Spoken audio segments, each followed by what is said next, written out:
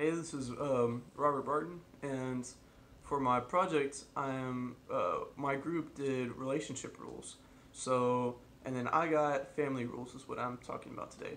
So, family rules are like your family relationship is pretty much your like relationship with your relatives and stuff like that.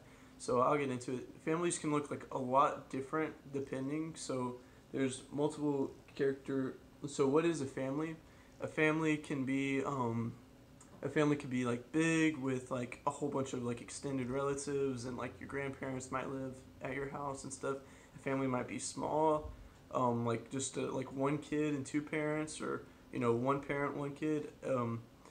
So families don't necessarily have to have two parents; they can have one parent, and they don't even have to have kids. It can just be two people. So a family is pretty much a unit consisting of parents and their children, but they don't really have to have two parents. They only have to have one parent, and then they don't even need to have children either. So that's what a family is. And the characteristics of a family is so a lot of times families like live in the same household together. They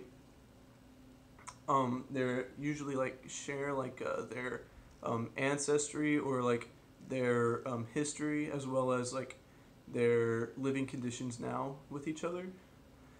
They also have responsibilities with each other. So like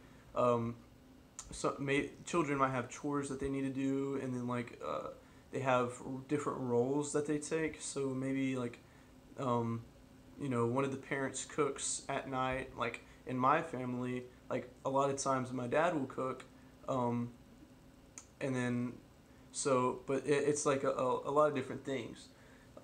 So that's kind of the characteristics of a family. There's many different types of families too. So there's traditional couples who, it's like they're what you normally see. Like they love, you usually see them affectionate with each other, and they live together and stuff like that. And then independent couples are still like that, but they aren't as reliant on each other, so they can like live. They don't rely on each other, so like one could go and work. Both of them might work jobs, stuff like that.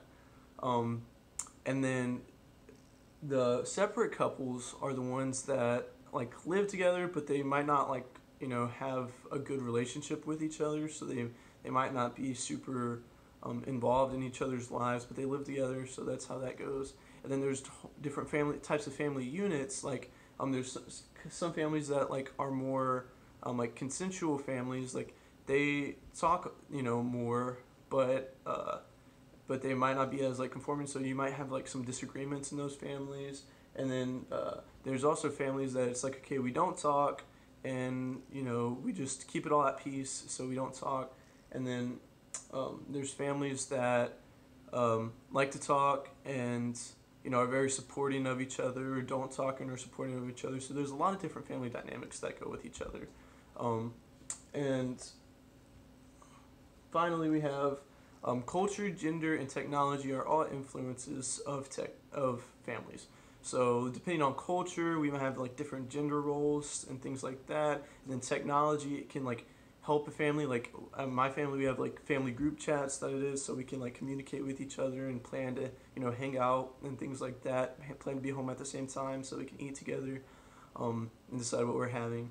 But it also can interfere. So like let's say I'm like playing on my phone while everyone else is eating. It might interfere with some of the communication that can take place.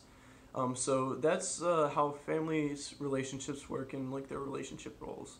So yeah, bye.